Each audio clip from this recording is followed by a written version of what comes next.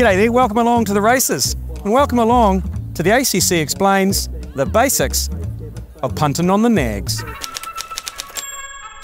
Let's start with on the nose. We're not talking your Jason Hoyt schnozzers, we're not talking your Chris Key schnozzers. No, it's very basic. On the nose means you're galloping down here. It's the first ride, ideally with the jockey still on board, to cross the finish line. You'll notice the first part of him to cross it is his nose. That's what we mean when we say on the nose. Next up, you can also place a bet on the place.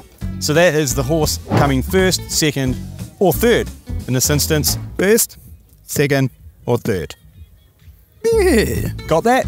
So to complete the basics, we've got each way, which I can assure you, G-Lane, is not sexual. It sounds pretty sexual to me. Hey, stop that, stop it. No. Okay, now what each way is, it's a combination of the last two, the win and the place, okay? So if you've got $10 to bet, you can put 5 on the win and 5 on the place. So there he is, it's happiness insurance really, because if it wins, you get the win and the place. If it just gets the place, then you get the place bet.